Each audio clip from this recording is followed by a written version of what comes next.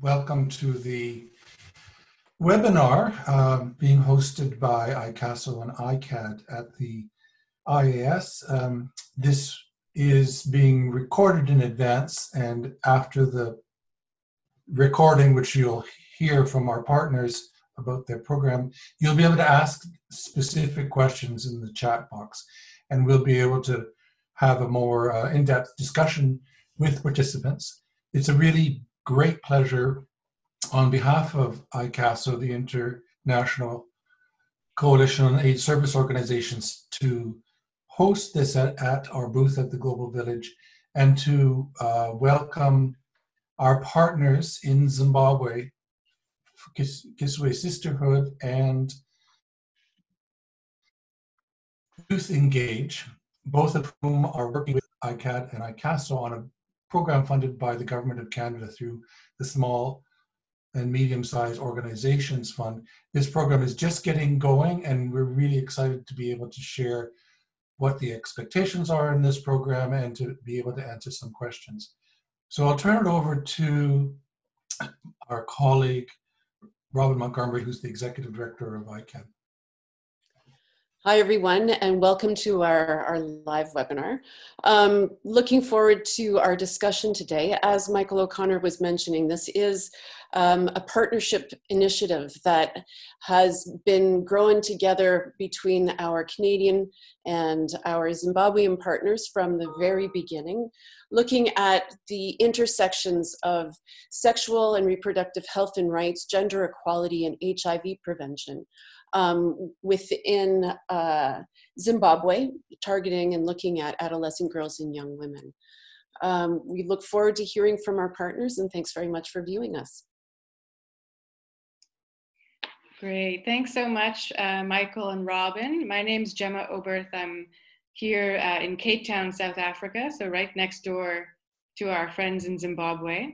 I'm a policy advisor with ICASO. I'm going to be your moderator for this session.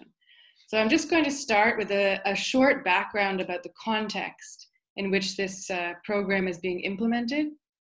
So if we look at the HIV epidemic among adolescent girls and young women in Zimbabwe, the highest rates of new HIV infections are among this group, particularly among 20 to 24-year-olds, followed by adolescent girls, aged 15 to 19.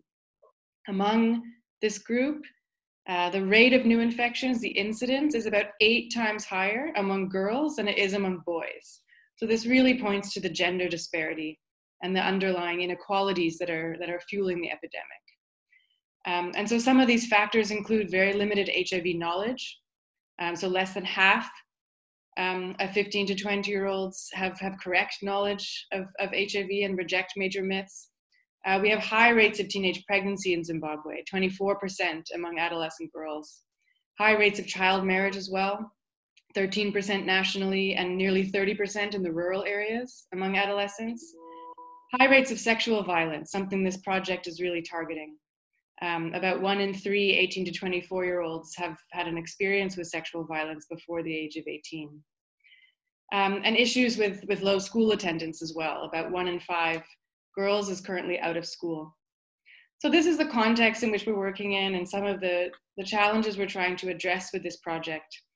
So let's go over to Charles with Youth Engage, who's going to tell us a little bit about the project that's just kicked off and what you're doing to fix all the problems I just mentioned. Over to you, Charles. Yeah, so thank you so much, Gemma, for this opportunity. Like Gemma has mentioned, my name is Charles Siwela. I'm the current National Director for a youth-focused organization called Youth Engage. So as an organization, Youth Engage advocates for the health and well-being of young people. At Youth Engage, we believe in youth-led health interventions. So the youth-led health interventions that we focus on are biased on utilizing the collection and analysis of qualitative and quantitative data in national advocacy around access to quality health services.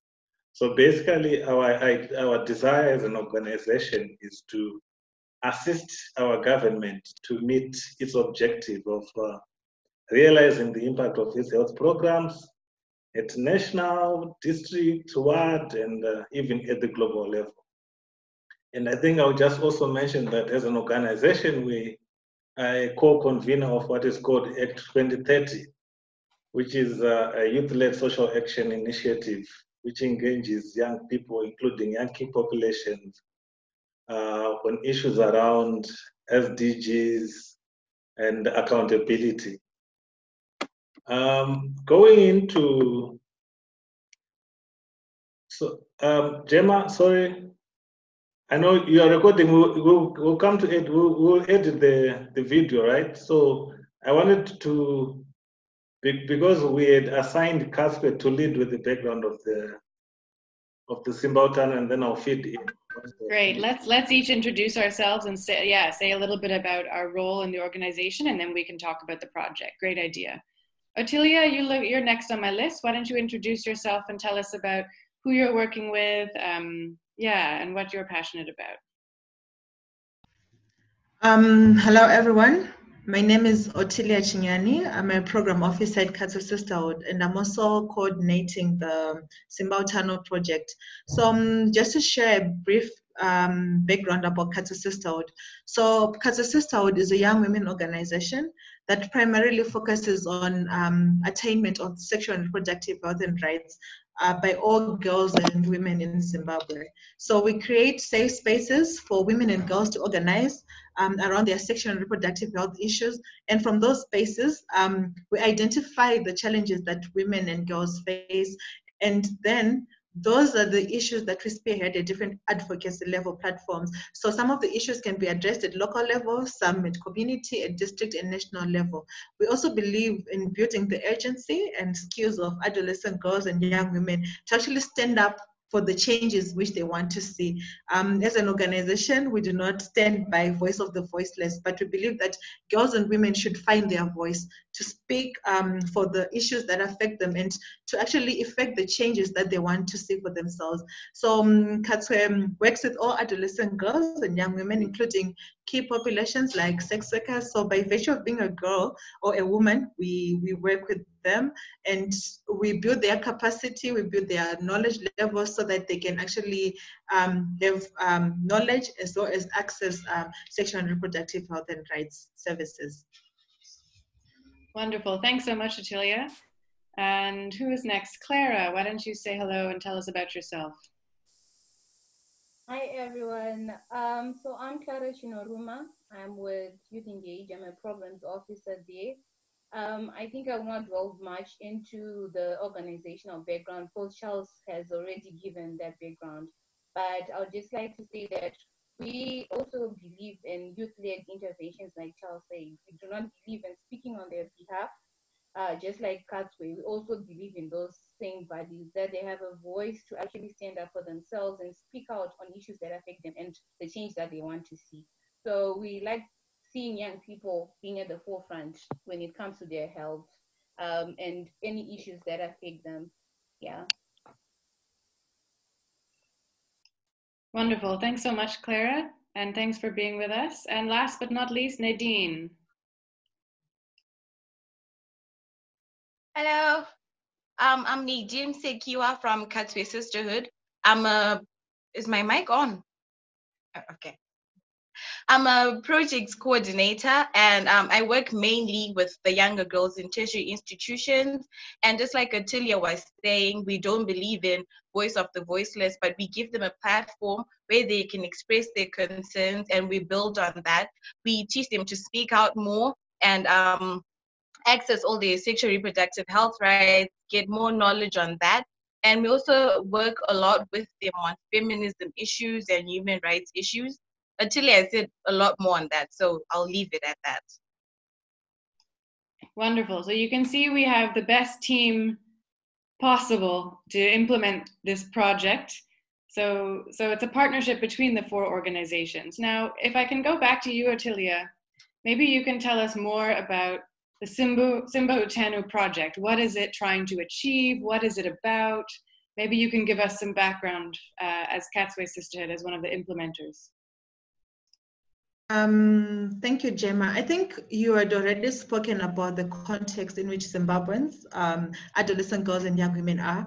And just to add on to the fact that looking at HIV prevalence in Zimbabwe, it's highly prevalent among women in general. And then looking at adolescent girls, it's twice as much as for adolescent girls compared to adolescent boys. So Utano as a project seeks to respond to the high prevalence rate of HIV amongst adolescents, especially looking at adolescent girls and young women in itself.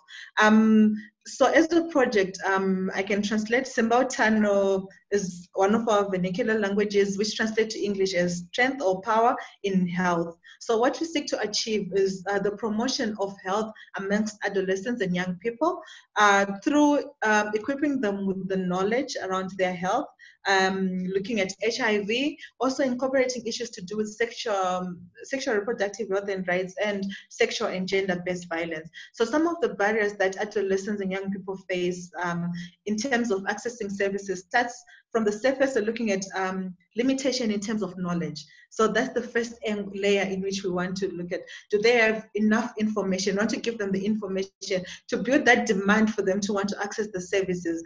Then there's the layer of knowledge. Then from there, we want them to then access the services in itself. So from experience and from the processes that we're involved in, I think one of my colleagues will speak to length about it. There's limitation in terms of adolescents and young people accessing sexual and reproductive health and rights. Some of the reasons being maybe attitudes of service providers, issues of self-stigma amongst the adolescents themselves. What if I try to seek this service and this happens? So we're looking at addressing all these barriers that limit adolescents and young people's access to sexual and reproductive health and rights, as well as sexual and gender-based violence services. Then looking at our society, how we're socialized as a people. There are myths and misconceptions, as well as issues to do with negative social norms that actually make conversations around sex taboo. So our young people are living in a situation where the information that they have, they relied from the internet or from their peers, and some of the information is not comprehensive, and some of it is actually not true. So we want to actually address those negative social norms that fuel violence, that also limit engagements with young people around sexual and reproductive health and rights, around issues of reporting cases of violence in the event that they face it. So Utano as a project, we're primarily targeting adolescent girls and young women and youth in general to ensure that they have adequate knowledge. We do with the perceptions, we do with negative social norms, and we'll also be working with, we want to leave no one behind in this approach, because our approach is a gender transformative approach, and that can only happen if we engage everyone at the different levels. Yes, the vulnerability amongst adolescents and young women is high, adolescent girls and young women is high, but then we also believe that if we engage young men, if we engage older men as well in this approach, the change that we want to see will be transformative. So we'll be working with everyone. We'll also be working with parents. We'll be working with community leadership to ensure that we address all these barriers, and they also champions of ensuring that sexual and reproductive health amongst young people is achieved. So I'll hand it over to Charles, who will speak to what we're expecting to come out of Utano. But before Charles goes, so we'll be implementing this project in 4 districts in Zimbabwe: Goromonzi, Mazoe, Umguza, and Seke. And looking at the districts in Zimbabwe, these are districts where, in terms of HIV prevalence is high. STIs are high, issues of child marriages, teenage pregnancies, or even sex ed. Those are hotspot districts within Zimbabwe. So we'll be working in those 4 districts. And from the 4 districts, we then looked at ward level. Now looking at the district level, we selected wards which are also hotspot wards, where these issues are very prevalent. And we want to be working with those wards. Some of them are mining communities, some of them are farming communities. So you see that all these issues, the HIV prevalence and the other issues which I spoke of earlier, are very prevalent in those areas. So those are the wards we'll be targeting as well. So Charles can speak to what we hope to achieve from Utano as a project. Yes. So thank you so much, Ottilia, for that background. And I think the question that people are probably asking now is, so how are these guys going to be working together? They've heard that there's ICASO, there's ICAD, there's Youth Engage, then there's Katswe. But how is this project going to be implemented? So I think briefly, I'll just share that. I think this project is very unique in the sense that it's going to be implemented through a collaboration involving the two organizations in Canada, ICASO and ICAD, which have been mentioned, as well as Youth Engage and Katswe Sistahood in Zimbabwe. So I think our role is Youth Engage in Katswe Sistahood is that because of our extensive experience, working with young and vulnerable populations on the issues of human rights and health, and more specifically SRHR, we have the experience and we understand the context that we are in. What's even more exciting is that ICASO and ICAD are bringing technical expertise, the resources, the tools, to support our work. So I think in terms of the issues that are going to be addressed by the Utano project, so we have the demand side, we also have the supply side, we also have the structural side. Those are issues that we feel needs to be addressed as we implement the Utano project. So as it comes to demand side, I think our project seeks to address the demand side of health service delivery in the priority districts that have been mentioned by Ottilia. What we seek to do in the districts is to address the systematic barriers, including the social cultural norms and community structures that impede access and utilization of services, especially for vulnerable population. And I think when it comes to the supply side, we are looking at addressing the structural barriers to equitable access to SRHR services, for example. And then I think on the third one, the structural side is we are looking at also strengthening the health and governance systems to support the delivery of quality responsive SRHR and HIV services for adolescent girls and young women.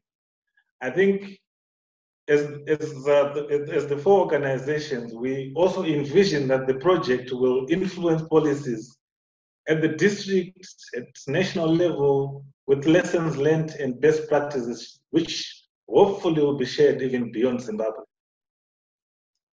Wonderful. Thank you guys so much for that overview. I see Talent has joined us as well. Talent, do you want to say a few words? Do you want to say hello and just add to what you've heard your colleagues say about the Simba Utano project?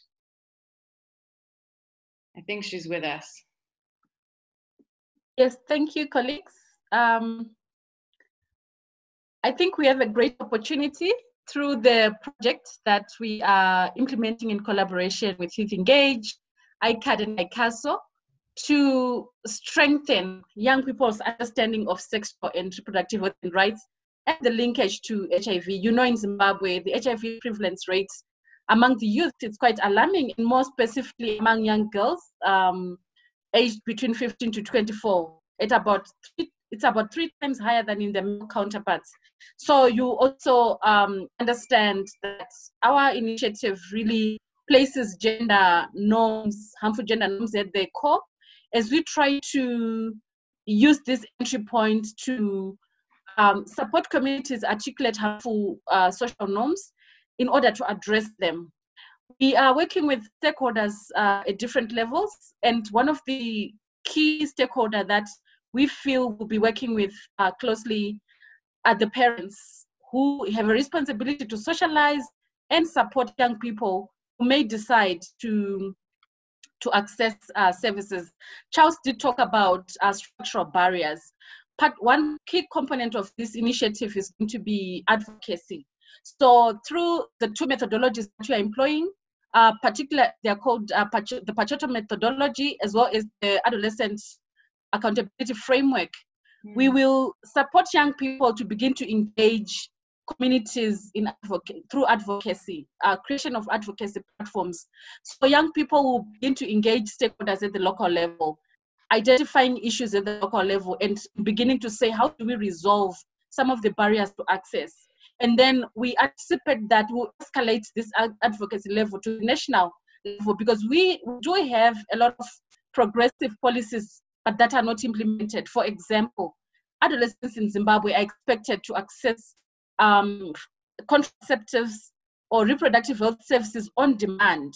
That's what the Ministry of Health has put in place. There's a procedure that mandates health service providers to be able to do that. However, you may find, as was alluded to earlier by my colleagues, there are some service providers who then don't allow for that, for adolescents to access reproductive health. So there is need then to continuously be engaging in advocacy, but in advocacy process that is youth-led. There are also other policy issues that we feel need to be tackled. So, for example, the child marriage, policies on child marriage. Yes, we do have a constitutional provision that forbids marriage of children below the age of 18. However, there is a disconnect between what is in our constitution and what is in our current laws. And you know that child marriages actually fuel teen pregnancies, STIs, and HIV, and hence it is in our interest to ensure that our government can quickly realign laws on child marriage to the new constitution. So we are very excited that we are going into a season that will allow young people to mobilize, organize, and engage policymakers towards legal reform. And of course, we'll be talking about COVID-19. If you look at the communities that we're targeting, they're mainly low-income communities where, because of the housing situation, social distancing measures remain a problem, where, yes, the messaging is saying people have to wash their hands thoroughly with soap and water, but these are communities where they've limited access to soap and water, where young people are saying, you know, our sources of livelihoods have been affected by the lockdown that has been persistent, and they are, most of them are resorting to risky activities such as sex work as they try to fend.